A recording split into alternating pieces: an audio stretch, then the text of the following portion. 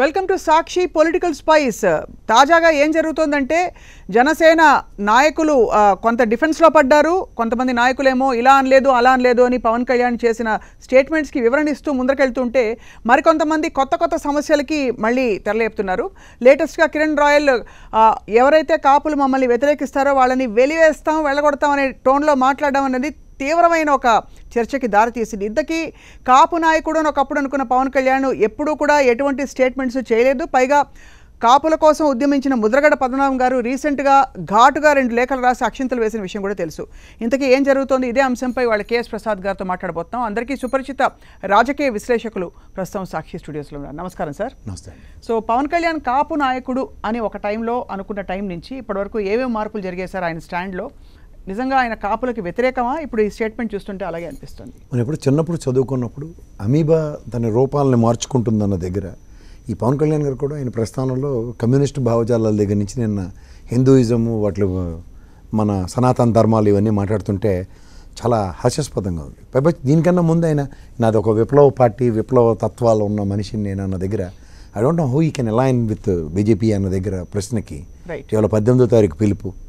తర్వాత దానికి తగ్గట్టు మా సామాజిక వర్గానికి ఓటు వేయకపోతే వాళ్ళని, అంటే ఓటనే కాకపోయినా if they cannot align with Pawan Kalyan గారు అన్నప్పుడు డెఫినెట్గా వెలేస్తాం అన్న వాళ్ళ అధికార ప్రతినిధి స్థాయి కలిగిన ఒక వ్యక్తి మాట్లాడడం అది ఎట్లా ఉంటుందంటేనంటే, సాధారణంగా మనం రాజకీయ క్షేత్రంలో ఒక పార్టీ ఫేస్ ఎట్లా ఉంటుందంటే ఆ అధికార ప్రతినిధి రూపంలో ఉంటుంది. అండ్ ఆ పార్టీ యొక్క భావజాలాన్ని, ఎందుకంటే ఏ పవన్ కళ్యాణ్ గారు ప్రతిసారి 25 నేను కుల మతాలకు అతీతంగాను నేను ఈ కాపు సామాజిక వర్గమైన నాకు అన్ని సమానం అన్న చెప్తున్న ఒరిజినల్ లెక్చర్కి ఎక్కడ సింక్ కాకుండా అసలు 25 అసలు సామాజిక వర్గాల గురించి మాట్లాడే ఏకైక వ్యక్తి పవన్ కళ్యాణ్ గారు. నేను ఇవాళ దాకా ముఖ్యమంత్రి పదవికి అర్హత సాధించుకోబోయే నేపథ్యంలో జగన్మోహన్ రెడ్డి గారు కానీ ఇప్పుడున్న చంద్రబాబు నాయుడు గారు కానీ ఏ రోజు కులాలను పట్టుకుని ఈ విధంగా మాట్లాడినవి, ఈ కులం చర్చ లేనిది అసలు ఏ డిబేట్ లేకపోవడం అనేది నేను ఇప్పటిదాకా చూడలేదు. But apart from that the face of the party నుంచి వచ్చిన ఈ ప్రవచనం and what does it mean by? ఇవాళ మీకు ఉదాహరణకి కన్నబాబు గారు కానీ, బొత్స సత్యనారాయణ గారు కానీ, ధర్మశ్రీ గారు ఇలాంటి వాళ్ళు, కొంతమంది అంబటి రాంబాబు గారు ఇలాంటి వాళ్ళు తెలుగు వైఎస్ఆర్సీపీ తెలంగాణ ఉన్నారు. చినరాజప్ప గారు, గంటా శ్రీనివాస్ గారు ఇలాంటి వాళ్ళు ఇటుపక్క అలానే ఉన్నారు. అంటే మీరు ఎవరిని వీలేసేస్తారు? If the cannot align with Janasena party అని కానీ వీళ్ళందరినీ మీరు వీలేస్తానంటే ఇది ఏ ప్రాతిపదిక మీద మనం మాట్లాడుతున్నాం? అంటే ఈ స్టేట్మెంట్ చేసిన వ్యక్తికి ఆ శాంక్టిటీ ఉందంటారా ఆ మాట అనడానికి? ఇప్పుడు ఆయనకి శాంక్టిటీ ఉందా లేదా నా విశ్లేషణ కాదు కదా. ఆయన is the face of his party. అవును, కాబట్టి అధికార ప్రతినిధి ఆయన.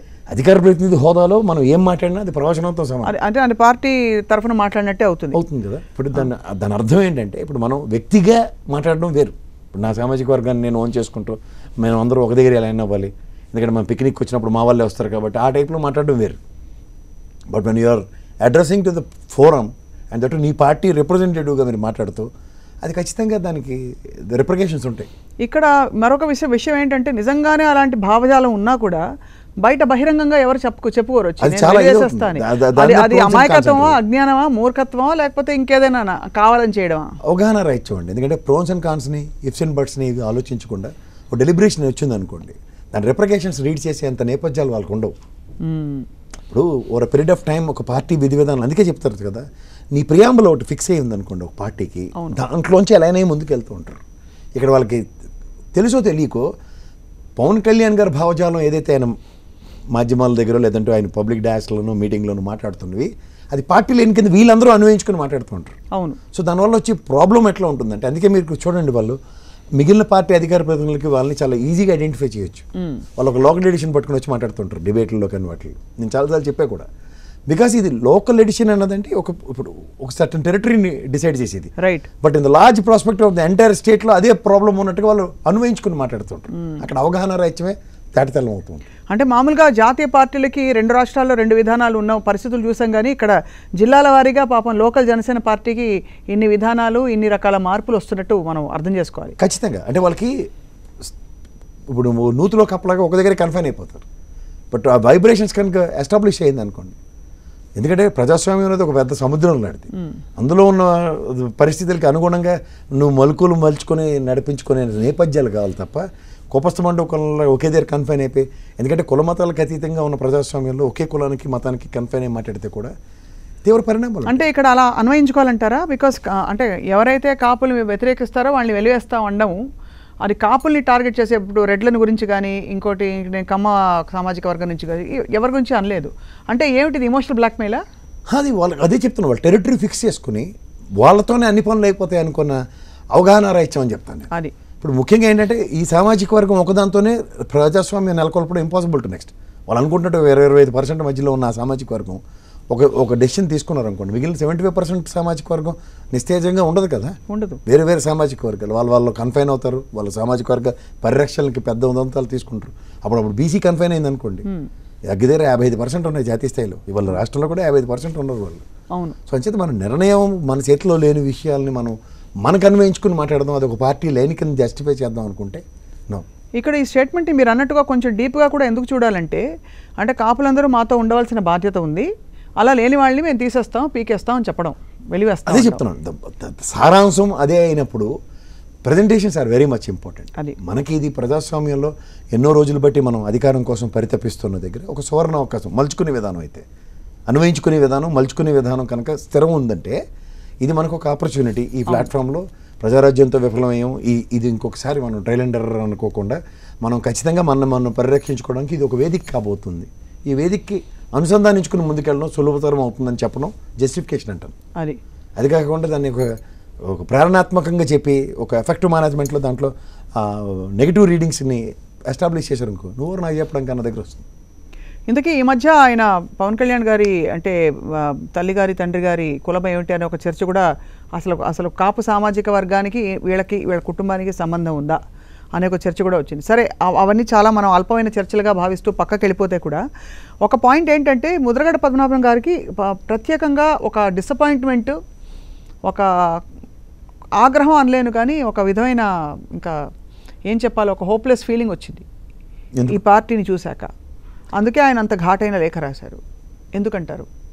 ఇప్పుడు మీరు అన్నట్టు ఇందాక వాళ్ళు ఎవరెవరు ఏదేదో చర్చిస్తున్నప్పుడు మనది కుటుంబ వ్యవస్థలో తండ్రి చుట్టూ పెనవేసుకునే వ్యవస్థ మనది. తండ్రి ఐడెంటిటీతోనే మన ఐడెంటిటీ. అవును, ఇది ప్రాథమిక అవగాహన. అవును. ఆ విధంగా మాట్లాడే వాళ్ళకి కానీ ఎవరైనా సరే మనం సమాధానం చెప్పాల్సిన అవసరం ఉండదు. అది పవన్ కళ్యాణ్ గారి ఆఫీస్ నుంచి ఎవరైనా సరే దానికి ప్రతిస్పందిస్తే కూడా అనవసరమైన చర్చ అంటాను నేను. Because I'm here because of my great dad, అలాగే he's also there because of his great dad. ఎవరికైనా తండ్రి స్థానం, ఆ తండ్రి నుంచే మన సమాజంలో మనకు ఐడెంటిటీ క్రియేట్ అవుతుందన్న విషయం చెప్పుకోగలిగి. కరెక్ట్.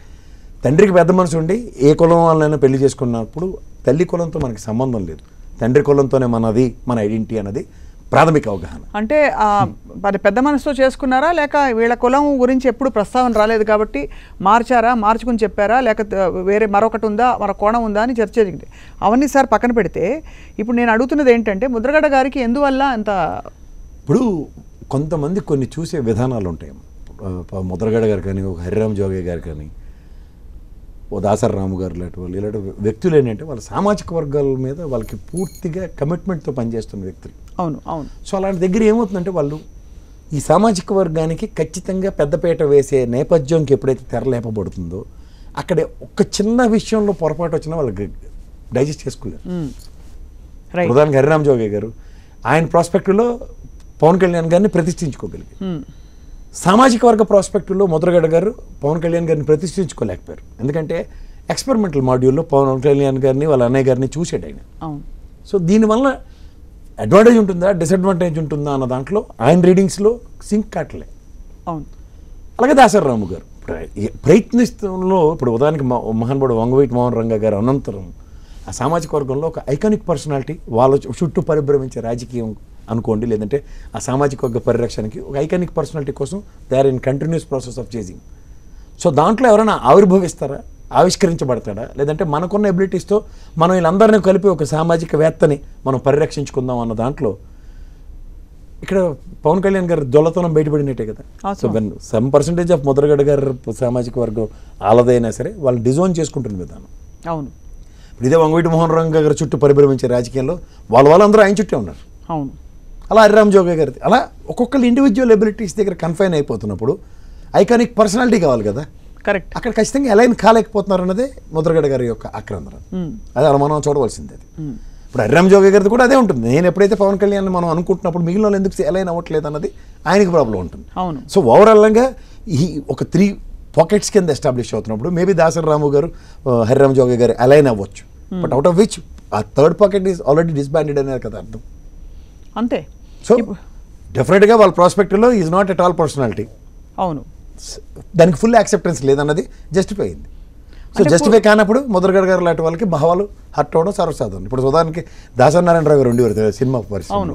ఆయన చనిపోయిన అనంతరం ఇంకా పెద్ద దిక్కు లేకుండా అయిపోయింది. సో ఆ రోల్ ఎవరు ఆ షూస్లోకి వెళ్ళలేకపోతున్నారు. బికాస్ చిరంజీవి గారు కొంత తీసుకుంటారు అనుకున్నారు, మళ్ళీ ఆయన సడన్గా కాడు వదిలేశారు ఇలాంటి విషయాల్లో. అంటే హెచ్చుతగ్గులకి ఫ్లక్చువేషన్స్ని సంపాదించడం అనేది చాలా ఇంపార్టెంట్ కదా. అవునవును. అది ఒక వ్యక్తి యొక్క దాన్ని ఏమంటారంటే విజువలైజేషన్స్లో ఆయనకి అంత పెద్ద మనసు ఉన్నప్పుడే జస్టిఫికేషన్స్ జరుగుతాయి. అవును. ఇప్పుడు ఒక వ్యవస్థని నడిపించి లేదంటే దాన్ని లీడ్ చేయడానికి ఆ వ్యవస్థలో ఉన్న ప్రతి ఒక్కరిని నా అనుకున్నప్పుడే దాని యొక్క వైవిధ్యభరితమైన రిజల్ట్స్ ఉంటాయి. సో ఆ వైవిధ్యభరితమైన రిజల్ట్స్ కోసం ఏంటంటే సంయమనం చాలా ఇంపార్టెంట్ అంట. రైట్. సంయమనాన్ని సంభాళించుకోలేని వ్యక్తితో ఇది సాధ్యం కాదన్నది ముద్రగడ గారి ఆస్పెక్ట్. అవును. అండ్ అప్పటి వరకు అంటే ఒక ఇన్కన్సిస్టెన్సీని డెమాన్స్ట్రేట్ చేస్తూ వచ్చారు పవన్ కళ్యాణ్ అనే ఒక అంటే అది ముద్ర మాత్రమే కాదు, నిజంగానే ఆయన పొలిటికల్ అలయన్సెస్ అనేక విషయాల్లో ఆయన మాటలు మార్చిన పద్ధతి చూస్తే డెఫినెట్గా ఆయన కన్సిస్టెంట్గా ఆయన ప్రియాంబుల్ ఏంటో అర్థం కావట్లేదు అంటారు. So with reference to Kapus ఇవాళ రోజున వాట్ ఈస్ జనసేన స్టాండ్ అని అర్థం చేసుకోవాలి ఈ పర్టికులర్ స్టేట్మెంట్ నుంచి and for what has happened. అదే చెప్తున్నాను. ఇప్పుడు ఆయన్ని కన్ఫైన్ చేసుకోవడానికి సామాజిక వర్గం అంత సిద్ధపడి లేనప్పుడు ఈయన ఏం చెప్పినా అది ప్రవచనం కాదు కదా. అది కాదు, కరెక్టే.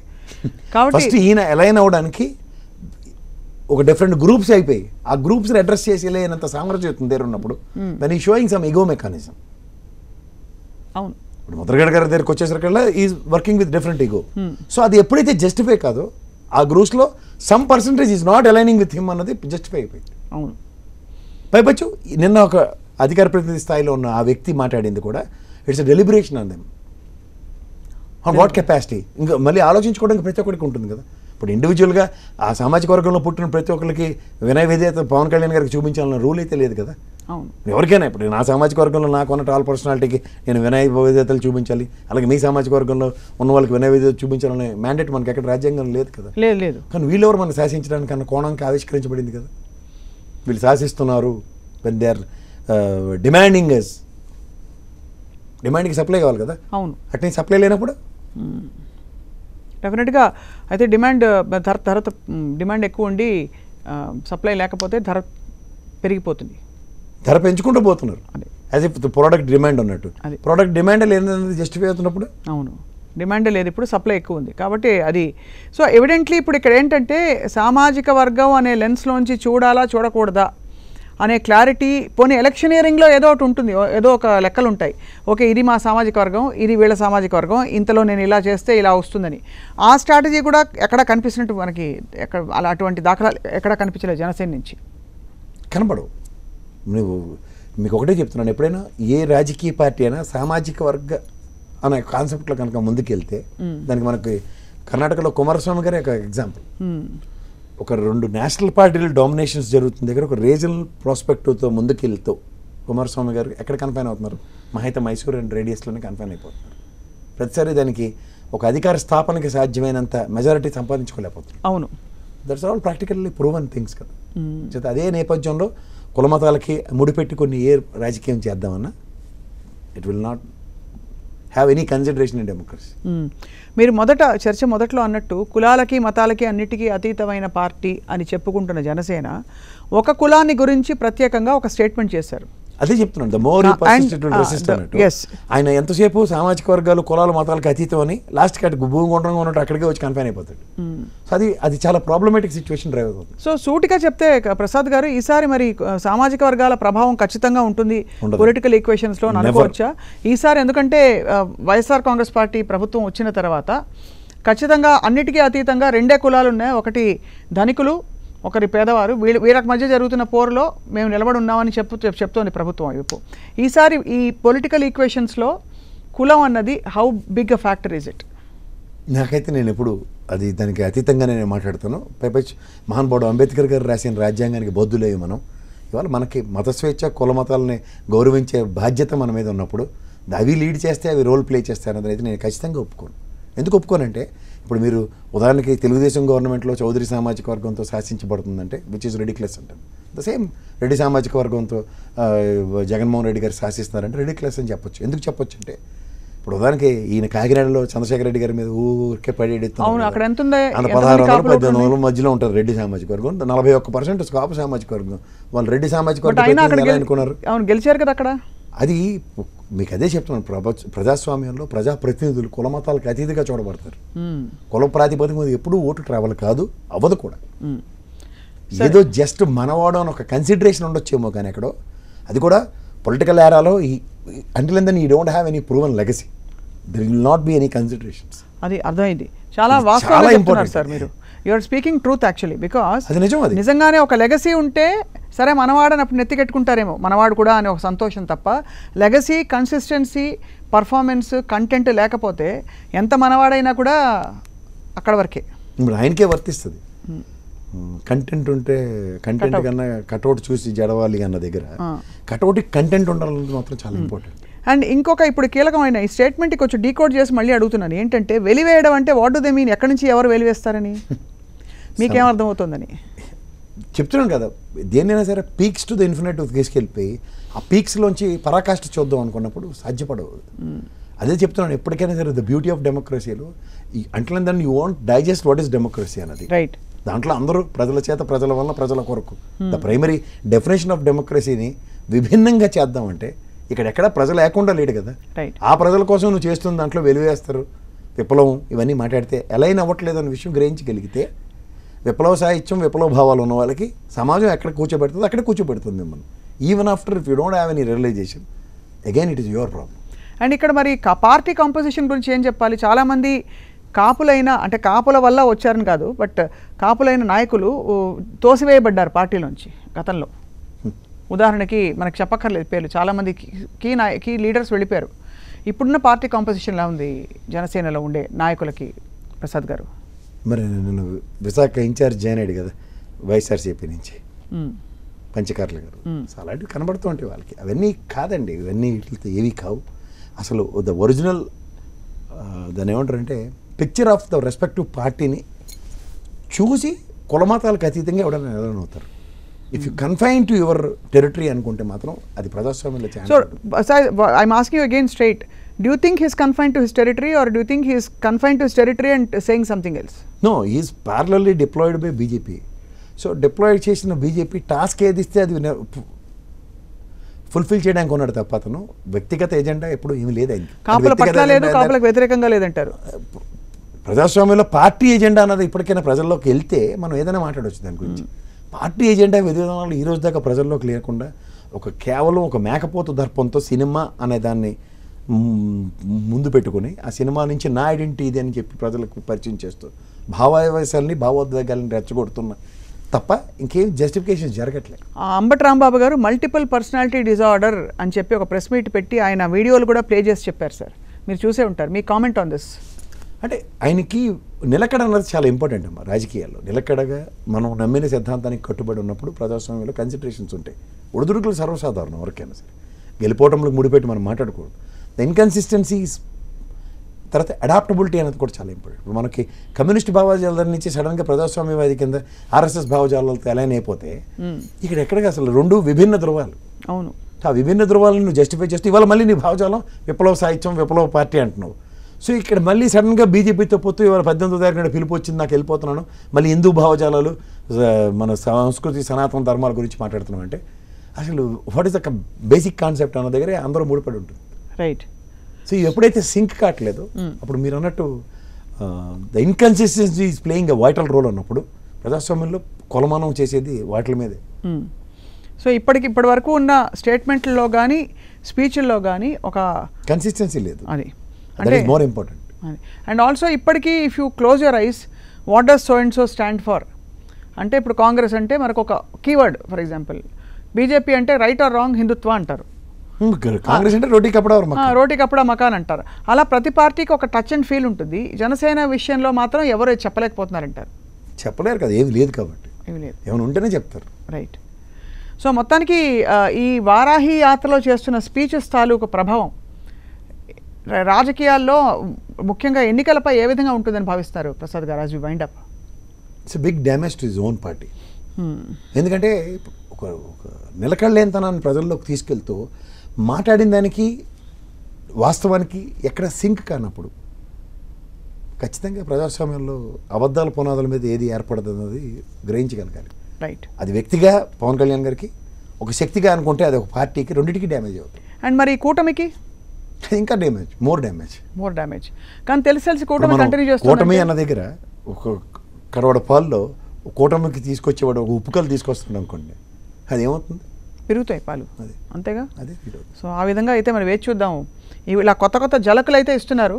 ఒక్కోసారి అనిపిస్తుంది అంటే వీళ్ళు మరీ తెలియక చేయట్లేదు, కావాలని మీడియా అటెన్షన్ తిప్పుకోవడానికి ఇలాగా మరీ ఇంతటి తీవ్రమైన ఆలోచన లేని స్టేట్మెంట్లు చేస్తున్నారేమో అనిపిస్తుంది. ఎందుకంటే అంత ఆలోచన రహితంగా అనిపిస్తున్నాయి. ఒక రప్చరు, అన్వాంటెడ్ సిచ్యువేషన్ సొసైటీలో క్రియేట్ చేసిన తర్వాత దాని రెప్రికేషన్స్ లీడ్ చేస్తున్నారా, లేకపోతే ఆ రెప్రికేషన్స్తో సస్టైన్ అవుదామని ప్రయత్నిస్తున్నారు? ఈ రెండింటికి చాలా ఇది ఉంటుంది.